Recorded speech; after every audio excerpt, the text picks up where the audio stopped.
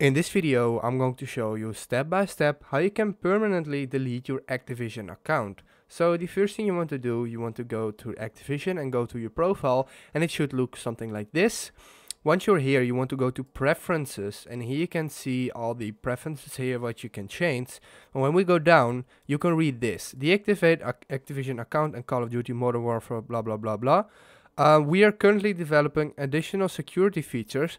As a result, we've temporarily disabled our account deactivation feature. So this basically means you can't disable your account here, but there is a way that you can still do it. You have to hit this link, and then it opens the support page of Activision. Now you want to hit submit a new request, because we are going to ask them to delete our account.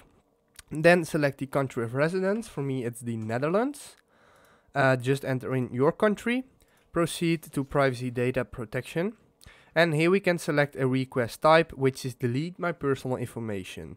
So that's what you want to do. Then linked and confirmed, you can select Activision or Call of Duty Mobile, and if you have linked accounts such as PlayStation, Xbox Live, Steam, Epic Games or Battle.net, you can select these as well, and they will be removed as well from this account. So once you've selected the account, I'm going to do Activision, enter in your email. So I'm doing it like this: email, login, and I selected this one, linked platforms none, so that's good.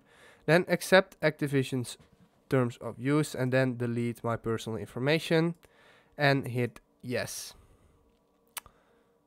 So now we have to wait, and boom, thank you, request to delete personal information, it's done. So now it's being reviewed, but this should be done within like 24 hours to 48 hours, and you'll get notified via email that it is confirmed that the account and all information is deleted.